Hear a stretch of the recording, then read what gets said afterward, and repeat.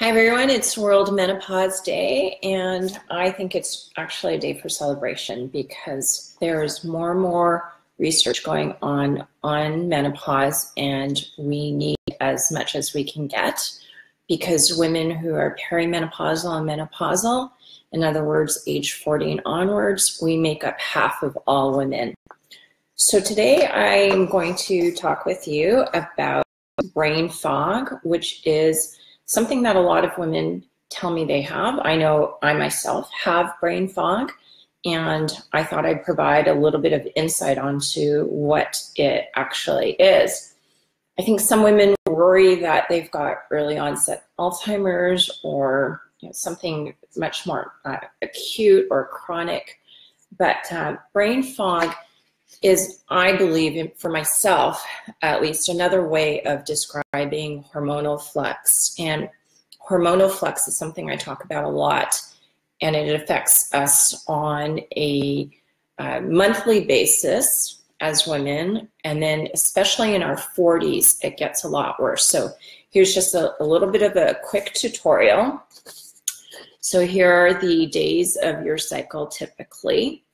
And here's what's happening, which is that your hormones are increasing mid-cycle when you're ovulating, and then they decrease, and then they increase again about the third week in your cycle. And so, I myself experience hormone flux or brain fog a lot worse actually right here when my hormones are surging up. And a lot of women, possibly most, experience the hormone flux or brain fog at the end of your cycle. So right here, when your hormones are declining.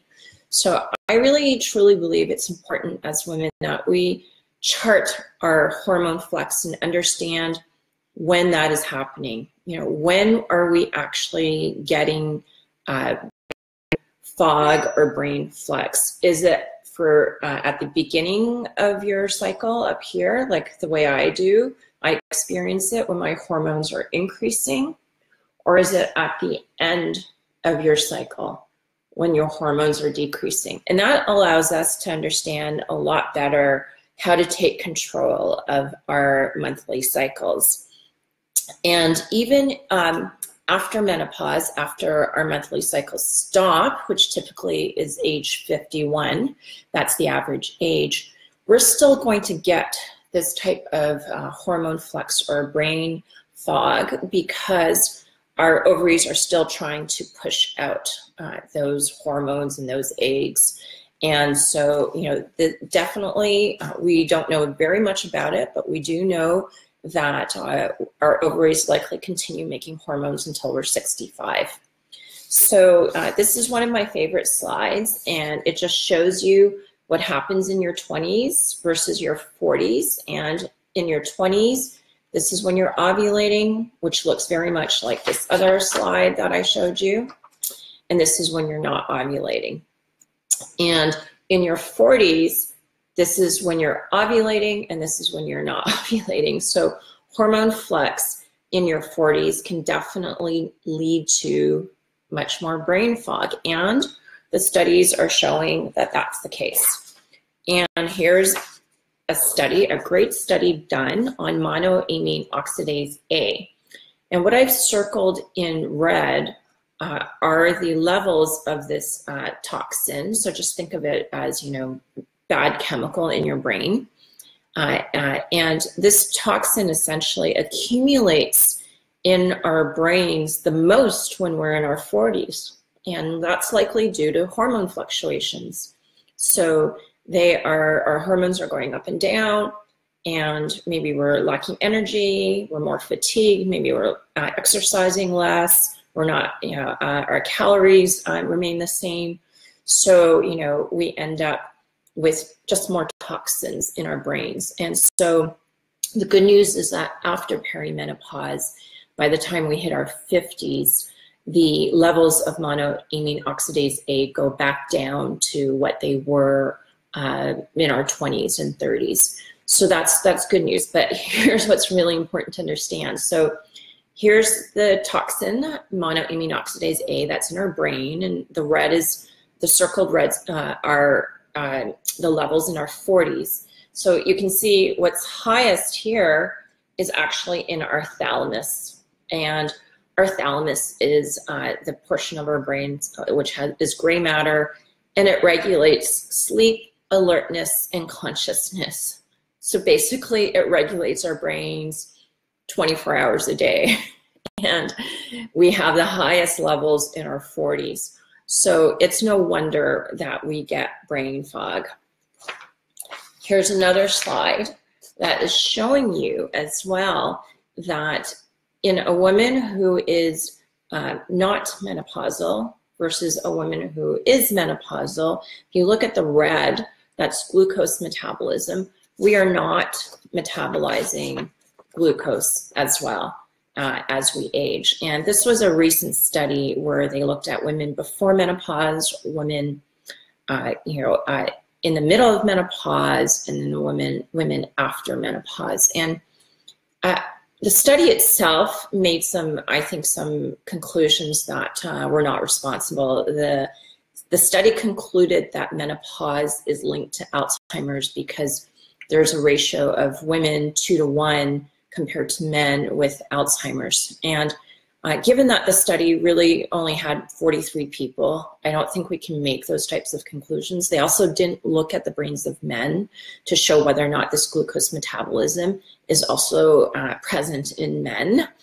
But I think the main takeaway from this study is that as we're aging, our brains are aging, of course, like the rest of us. And I think you can even superimpose wrinkles on this slide. But but I think the main takeaway is that with aging brains, we do need to take control and try and prevent this as much as possible. And so in terms of brain fog itself, in our 40s, it's, I think, truly related to the hormonal fluctuations. After our 40s, in our 50s, I do know that a lot of women tell me that it does get better in terms of, the brain fog as our ovaries essentially are declining in function and stop making those hormones. We're not going to get as much of the flux, and we likely won't get as much of the brain fog. But brain fog, of course, can happen at any age because we have these hormonal fluctuations in our monthly period. And so it's important to track it and understand what's happening. And especially in our 40s, I believe that it's important to actively and proactively take steps to protect our brain health. And so, as I always like to do, I like to show people what I do, in my brain fog moments. So, as I mentioned, I tend to get it when my hormones are surging up, which is actually right around now. And I don't tend to get the brain fog when my hormones are declining down at the end of my period. So the first thing that I like to do is just reduce the endocrine disruption in my body and the hormone disruption. And we have 6 times the level of parabens as men. And that's because we use more personal care products, we put on makeup, we use conditioner on top of shampoo, and so forth. So something I've been trying to do over time is just reduce the personal care products that I'm using that have preservatives, use better products, and try and use multifunctional products. So right now, for example, I'm using a baby shampoo that's also a body wash, and just by reducing the parabens, which disrupt hormones in our bodies, we can certainly do a lot there. The other aspect of hormone flux and brain fog is that when I know that this is going to be, that kind of foggy week that I will have, I will reduce alcohol. Yes. So alcohol is reduction. Alcohol reduction is important, and caffeine as well, although I live on this stuff. But the reason why those are important to reduce is that they compete in your liver in terms of the processing of hormones. The other thing I like to try and do is eat more vegan if I can, especially a vegan dinner, because vegan, if you're eating a vegan diet, you tend to have more fiber and you wash away, excess estrogens. And the third aspect of helping protect your brain health and essentially reducing brain fog is actually supplementing with antioxidants. So I've just started this, I think, more recently in my life as I've been researching antioxidants and brain health and menopause more and more. And Linus Pauling, who won a Nobel Prize for Chemistry as well as a Nobel Prize, Peace Prize, he, of course, believed in vitamin C as an antioxidant, and he had incredible amounts. He had 3 grams of vitamin C a day, this is 500 milligrams, which is 8 times your daily recommended dose. So he had about 50 times your daily recommended dose a day. I mean, he won a Nobel Prize for Chemistry, and he also lived till 93. But his findings in terms of vitamin C haven't been well thought to be proven, but of course we do know that vitamin C is a good antioxidant. So something though that I'm doing more and more is I am eating chia seeds. Yes, that's like a singular of my name, and hemp hearts as well, because these, well, first of all, this is for magnesium, and then this has magnesium as well as a really great antioxidant. And so I essentially, saturate them in almond milk and then have them either during the day or at night. And so the chia seeds are really great antioxidants. The other great antioxidant is blueberry juice, something like blueberry juice or pomegranate juice. Love this stuff. I don't dilute it. I just drink it out of the bottle. And something that I call my version of natural speed, which I don't actually have a bottle. I looked in my medicine cabinet and I couldn't find a bottle, but coenzyme Q10. Coenzyme Q10 is our body's natural antioxidant, and we lose levels of coenzyme Q10 over time. And I find it actually quite powerful. So when I take coenzyme Q10 myself, that's my dog in the background, Bella. When I take coenzyme Q10, I find that I seem to talk faster, I move faster.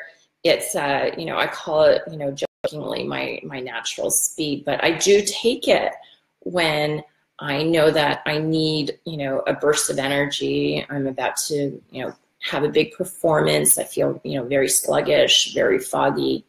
And it is a natural dietary supplement that I like to always have in my medicine cabinet, but I don't have right now. So essentially to summarize, for brain fog, there are 3 things that we can do. We can reduce the level of parabens and other preservatives, that we're ingesting, and that just reduces the level of hormone disruption. We can reduce alcohol and caffeine intake, especially during those days that, essentially, we know that we're going to have brain fog, or that we feel like we're having brain fog. And then the third is supplementing with antioxidants. And Cheryl asked, isn't red wine an antioxidant? I'm sure that the grapes in red wine have antioxidant properties, and I won't go without my red wine. but certainly on days that I have, I know I'm going to have hormone flux, and I know I need to, reduce it. I will reduce my red wine or go altogether without it. So thank you very much, everyone. Feel free to write any comments down afterwards, and I will answer them on Facebook. Thank you. Happy World Menopause Day.